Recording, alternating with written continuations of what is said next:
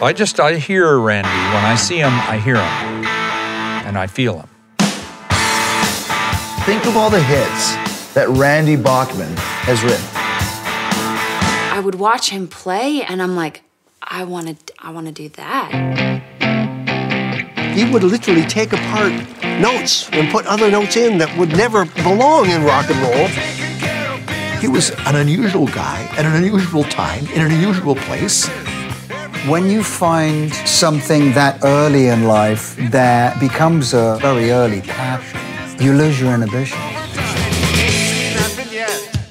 His strength is his weakness, and whoever was in his way better move because he was going. I remember Randy coming in and he's saying, it's happening. And you start thinking it's going to go on forever. And it isn't going to go on forever.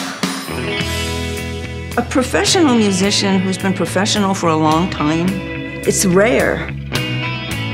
Often it's said the worst in your life brings out the best in your guitar playing. But I think you can also be very, very happy and very content and still play interesting, great, amazing things. The world changes, your music kind of changes, but for some of us, it just keeps on getting better.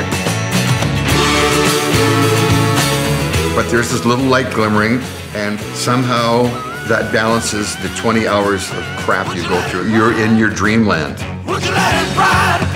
Yeah, would you let it ride?